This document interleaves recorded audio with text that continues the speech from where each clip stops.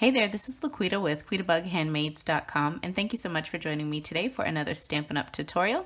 Today's project features the Color Me Happy stamp set, and I chose this stamp set because we're going to use the new Stampin' Blends markers, so I wanted something where we could do a little bit of coloring.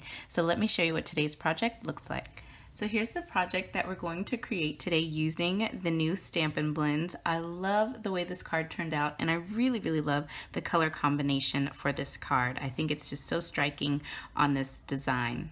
So here are the blends that we're going to use today. We're going to use both of the shades of Smoky Slate, Bermuda Bay, and Rich Razzleberry. Then we're also going to use the light shade of Pumpkin Pie and the Color Lifter, just in case we make any mistakes as we color today. So I'm going to go ahead and bring in some scratch paper, and we're going to start with this piece of Whisper White, and this is cut at 3 inches by 4 1/4 inches. When you're using your Stampin' Blends, it's recommended that you use the Memento Tuxedo Black ink for that. It just helps prevent bleeding when working with your blends. So I'm going to go ahead and ink up the little string that comes in the stamp set, and I want this string to come from the upper right-hand corner and swoop across my cardstock. So I'm just going to stamp it right about here. Okay, I think that looks pretty good. So now I've got both of my little lantern images. I'm going to start with this sort of round looking lantern, ink that up, and let's see, I might have to scoot this in a little closer. And I'm going to have it sort of go off the edge a little bit, stamp it right about there. Okay. Then I'll do the next one. I'm going to get pretty close here, a little closer than I did on my sample. And then another of the round ones, right about there. And then one more of this one, going off the edge a little bit, right about there. Perfect. That looks so cute. Now I've got this little scrap piece of Whisper White here. I'm going to go ahead and stamp the Oh Hello sentiment. Ink that up and stamp that right here. Perfect. Then I've got another piece of scrap Whisper White. I'm going to stamp the little rounded bird, a little chubby bird. I'm going to stamp her or him right about there. All right, so to get started with coloring my lanterns, I've got both shades of my Bermuda Bay here. I'm going to start with the lighter shade, and I'm using the brush tip end, that's the thick tip, and I'm just going to start coloring this in. And remember, I am no expert. I'm learning and enjoying using these blends. So there may be a lot of really cool techniques you can use. Whoops, and I just went under the lines. I'm going to show you how to fix that. So now I'm going to go ahead and come in with my darker shade of Bermuda Bay, and I'm just going to go around the edge just a little bit here, add a little bit of shading in.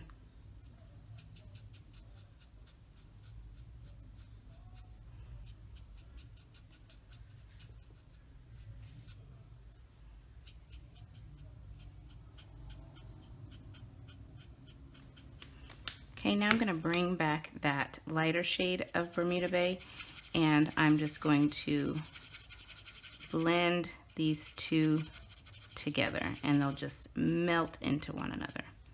Okay, just like that.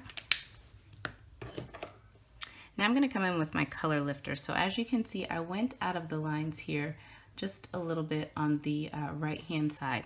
So the great thing about the Color Lifter is you can take it and you can get rid of those little mistakes. So I'm going to go to the fine tip side right here. Sorry, my finger's orange. I was eating some Cheetos. Okay, and so I'm just going to slowly work this back and forth and lift out that color.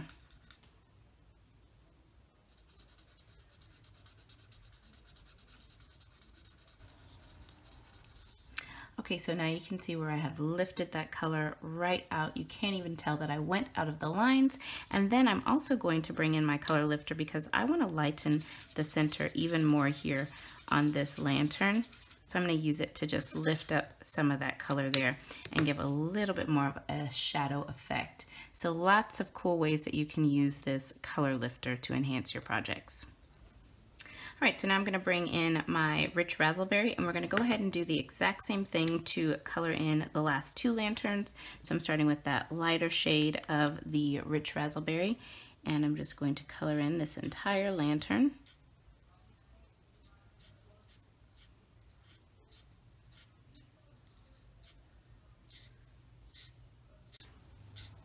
Okay, so I've got that colored in.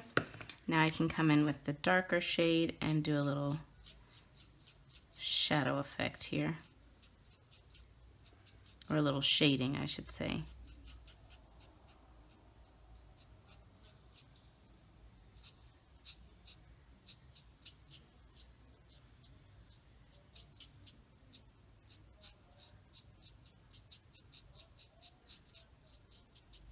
Okay, so I've just added a little bit of that dark shade. Now I'm just going to blend this out using my lighter shade of rich raspberry.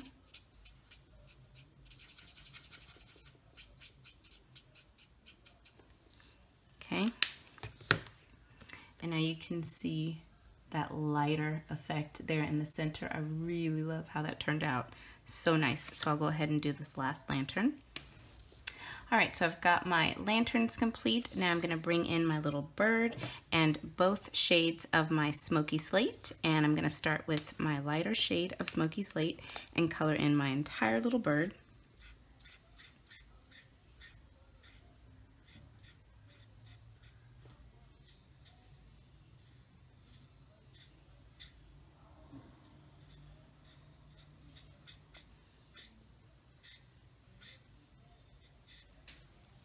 All right, now I'm going to bring in that darker shade and just kind of go along the outline of my bird here.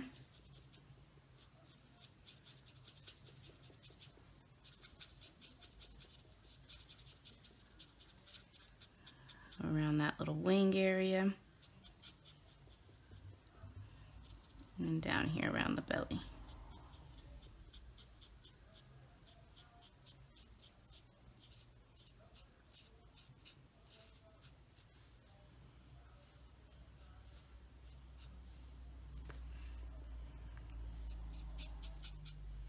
Okay. Now I'll go back in with that lighter shade and just blend this all together.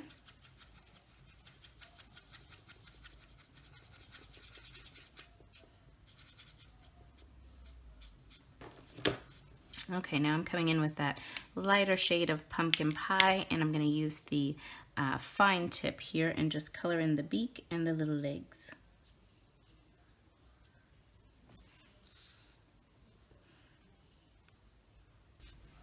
And there's our finished little bird.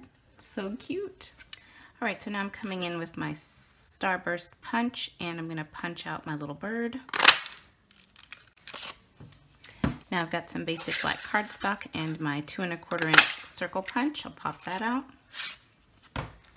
Then I'm just going to use my paper snips to trim out my oh hello, and I just want to leave a very thin little white border around this oh hello. All right, so now I'm just going to bring in the rest of the pieces for this card. So I've got for the card base, this is a piece of smoky slate cardstock. This is cut at 11 inches by 4 1/4 inches, and I've scored this at 5 1/2 inches. And I'll just bring in my bone folder, give it a nice crease. Okay, there we go. Then on top of that, I've used the Oh My Stars embossing folder, which is one of my favorite ones in our current catalog. And I've embossed this piece of smoky slate. This is 4 inches by 5 1/4 inches. And I'll just use my fast fuse to adhere this down to the front of my card. Now I've got a piece of Bermuda Bay cardstock that is just 1/8 of an inch larger on all 4 sides to go as a layer behind our stamped lanterns. So adhere these two together.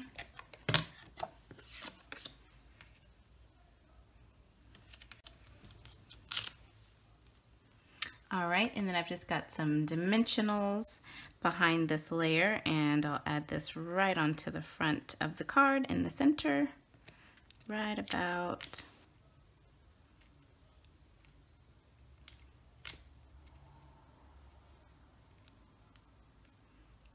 there.